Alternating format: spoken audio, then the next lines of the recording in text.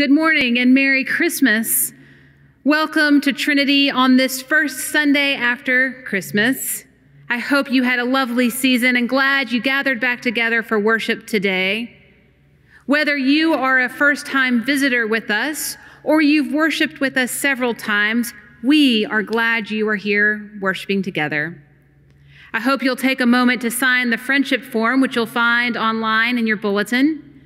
This gives us an opportunity to know the names of those worshiping. Today in the sanctuary, we have beautiful flowers. They are given by Jenny and Mike Hobbs to the glory of God and in loving memory of Eve and Jim Dunaway, Betty and Theodore Hobbs, and Geneva and James Rich. A few announcements that we do have coming up in the life of the church. We are in the process of taking elder nominations. Elders serve and help govern our congregation. It's a 3-year term, and they have many responsibilities throughout the congregation. I hope you will consider being an elder or nominating others. We need all nominations by January 17th. And as we start this new year coming up soon, there are 3 new adult education opportunities. One will be on Thursday evenings in January, and the other 2 will come on Sunday mornings. I hope you'll spend time with your bulletin and other online publications from Trinity to learn more about subject matter and times and join us for these educational opportunities. Friends, we come together after a season of Advent and waiting, after celebrating Jesus' birth, and we come to worship God. Let us join together in our call to worship. Praise the Lord. Praise God from the heavens. Praise the Lord in the earth. Young and old alike, men and women together. Praise the Lord.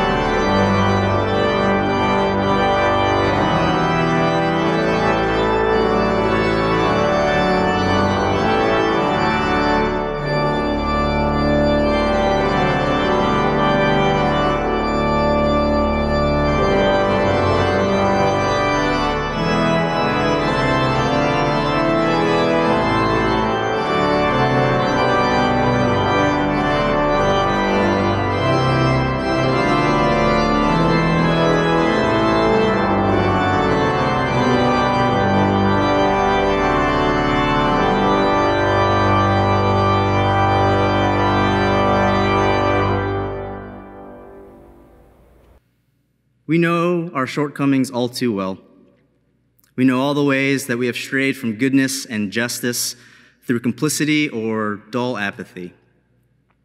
As part of the committed relationship of faith, we take care to make the time and space to acknowledge the ways that we have not loved God and neighbor in this time of worship.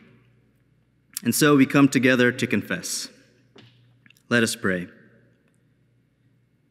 Gracious God, our sins are too heavy to carry, too real to hide, and too deep to undo. Forgive what our lips tremble to name, what our hearts can no longer bear, and what has become for us a consuming fire of judgment. Set us free from a past that we cannot change. Open to us a future in which we can be changed, and grant us grace to grow more and more in your likeness and image. Through Jesus Christ, the light of the world. Amen. As Christians, while we know that sin is a part of our story, we know that it is not the conclusion. In this season, we celebrate the light of Jesus Christ sent into our midst and know that the God of grace has redeemed us, that we are forgiven, and that we are deeply and wonderfully loved. Let us praise God for this assurance, and may we be at such great peace that we can't help but share it with others. May the peace of Christ be with you.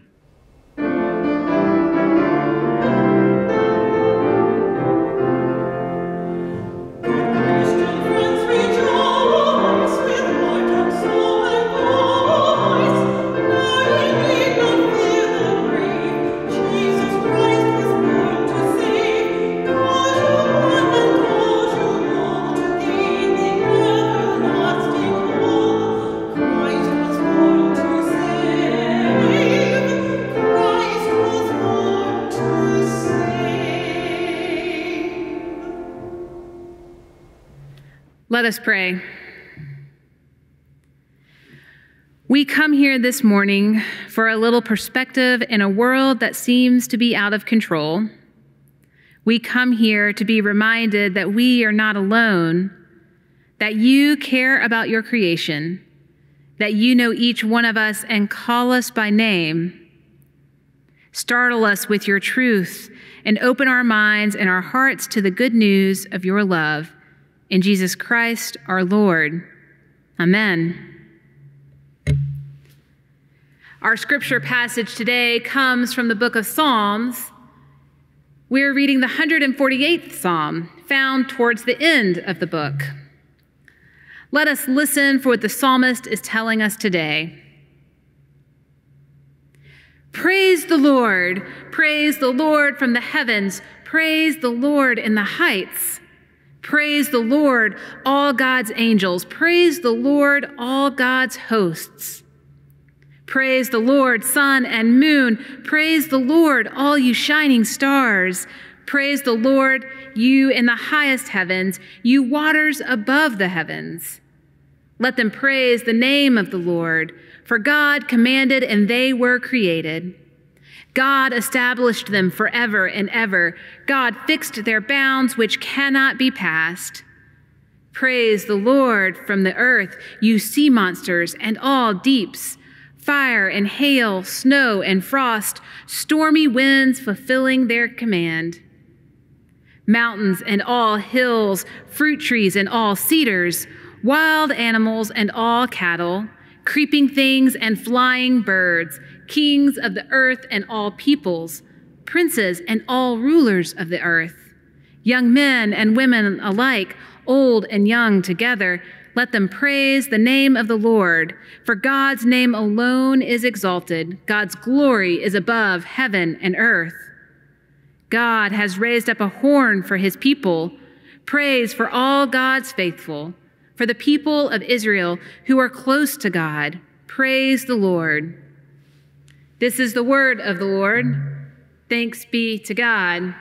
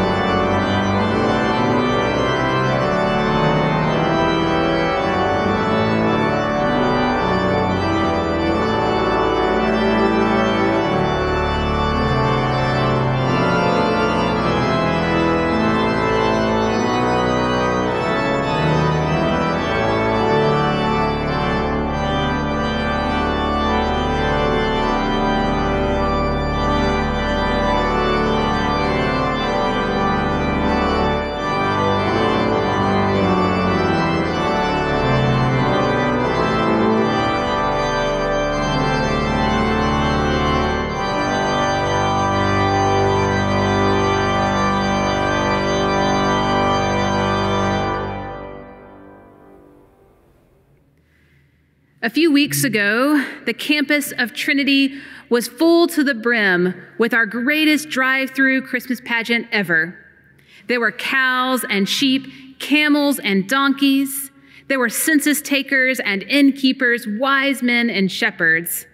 The heavens were well represented with angels and shining stars leading the way. Travelers joined us from Moore's Mill, the line of traffic creeping towards the parking lot, young and old together. Now, as far as I could see, there were no sea monsters represented, but all were gathered to praise the name of the Lord. Our psalm today is a bit like a Christmas pageant. Coming the Sunday after Christmas, it's as if the whole nativity cast of characters has gathered on one page to join the heavenly host in praising God. Christmas opens us up to the recognition that we are part of something bigger than ourselves. We are a part of a whole creation. This psalm is a bit of a roll call. Repeatedly, we hear the all, which insists that this list is inclusive, representative of everything that is. The whole psalm is an invitation to all creation and all creatures to join in giving praise. Psalm 148 comes at the end of the book of Psalms. It's one of 5 hallelujah psalms. Now, overall, the book of Psalms are very poetic. Throughout the 150 psalms we find in the Bible, there are words of lament. There are calls to dance and celebrate, reminders of the frustrations and pains that people are feeling and experiencing.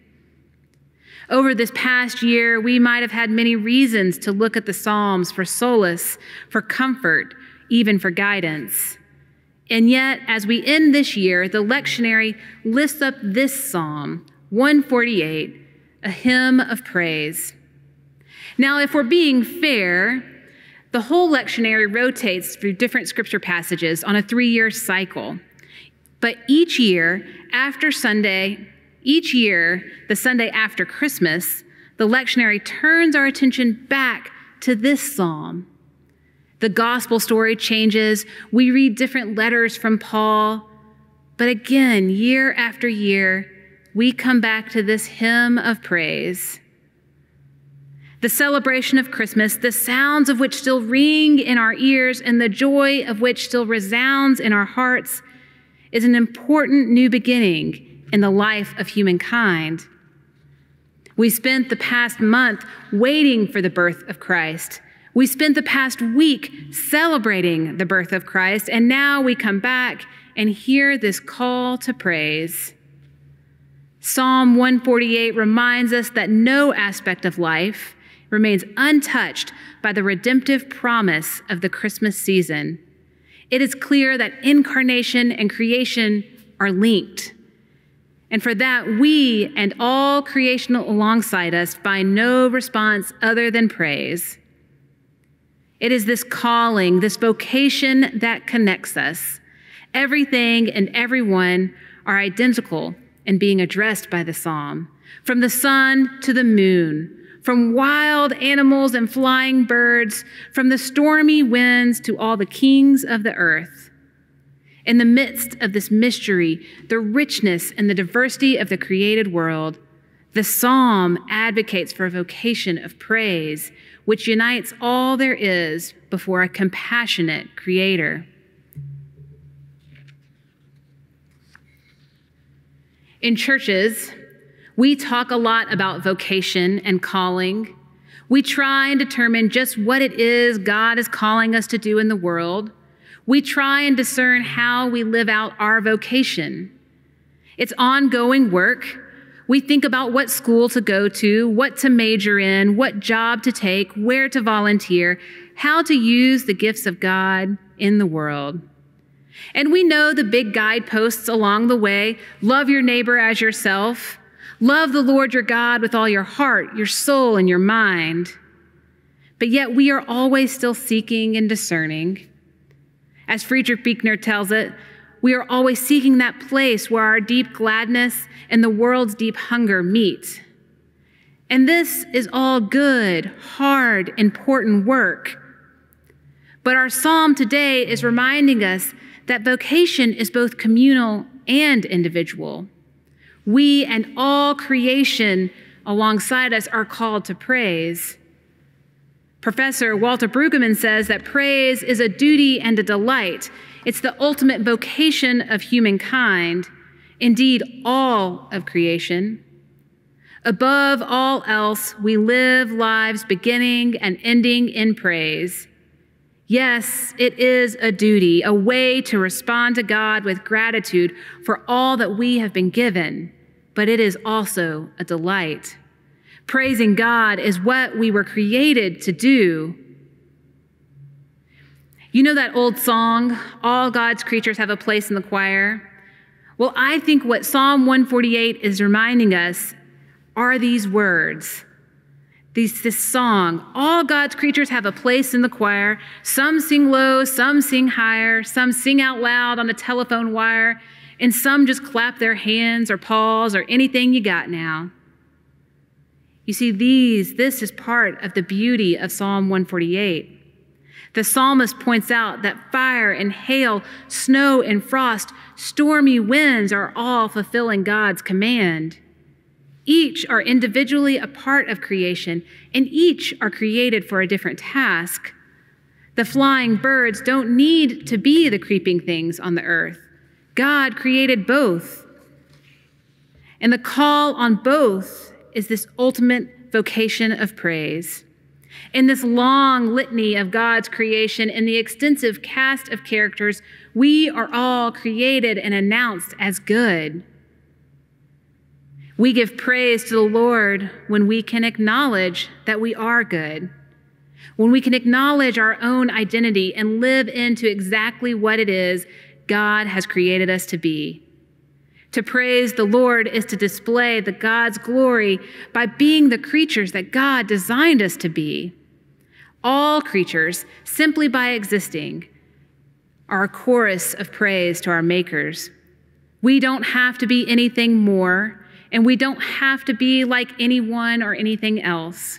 We all have a place in the choir. But what do we do with this hallelujah psalm when we just aren't able to find a voice for giving praise? When we don't feel like we can be a part of the chorus, when we feel like we have nothing more to give, when praise is the furthest thing from our lips? Psalm 148 and the Psalms before it demand that we recognize that praise does not spring from the delusion that things are better than they are, but rather for the human capacity for joy. Only when we see this can we understand that both lamentation and exaltation can be forms of praise. We all find ourselves in periods of lament and periods of contentment. The psalmist explains that the hopeful, comforting message that we are not isolated or alone in our vocation of praise. As one theologian puts it, when our own song and spirit is silenced, praise still fills the space around us. In times of personal darkness, we can gather for worship, even virtually. We can hear the familiar hymns and carols. We sit outside on porches and listen to the birds of the air. We hike through the fields and see the swaying trees. And we let this creation, these creatures, these companions, praise God for us until we can find our voice again. And so we come back year after year to this psalm to be reminded of our call to praise, to be reminded that heaven and nature are singing, to be reminded that we, all of us, all of God's creation, have a place in the choir. Amen.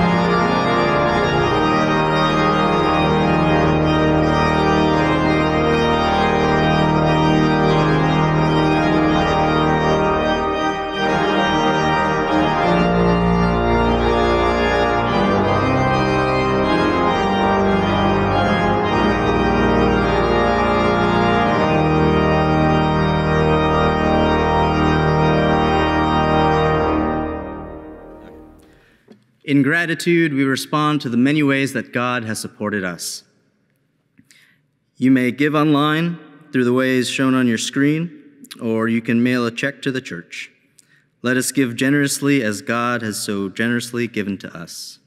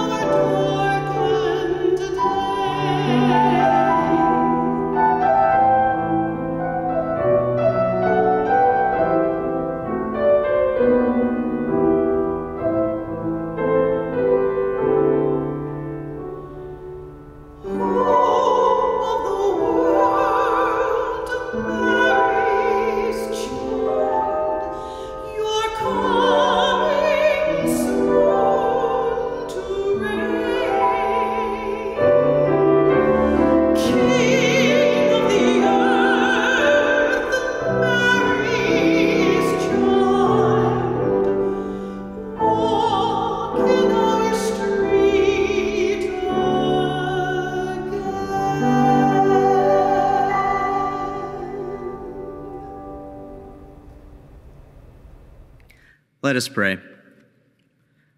Holy God, maker of heaven and earth, we praise you for your great creation that you have established and filled with abundant life.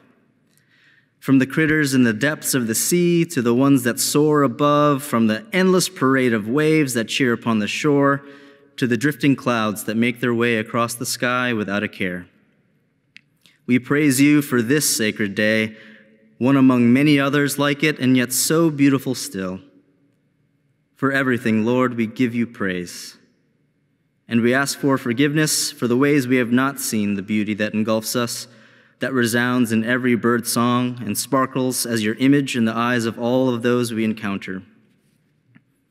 On the heels of your arrival and toward the close of this so disorienting a year, we pray for the healing of this world, healing where illness thrives in body, mind, and spirit. We pray for justice where the pangs of oppression in its many forms run rampant, for love where the toxicity of hate degrades and destroys the hearts of many. We pray for peace where civility and unity are under threat, where there is fear and uncertainty as much outside our doors as there is in the depths of our souls.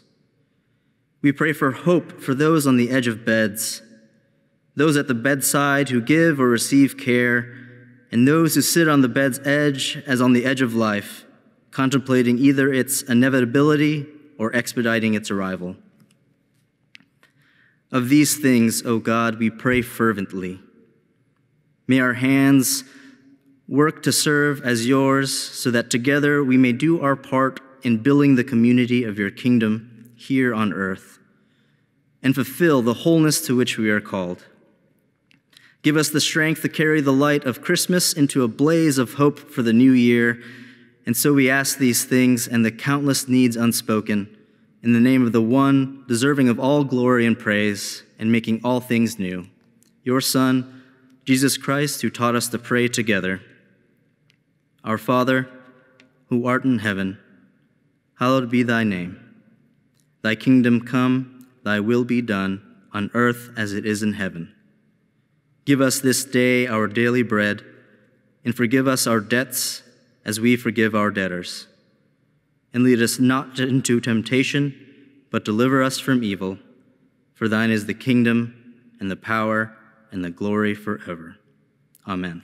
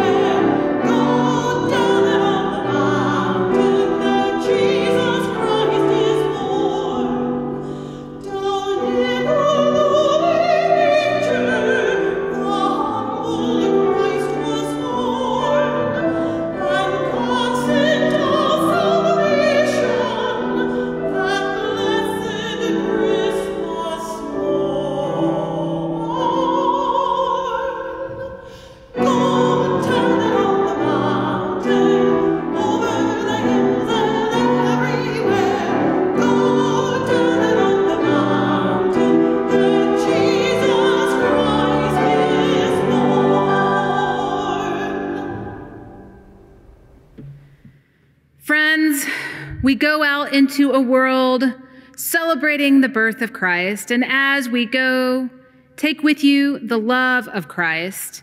Go and serve the world, and know that you have a place in the choir.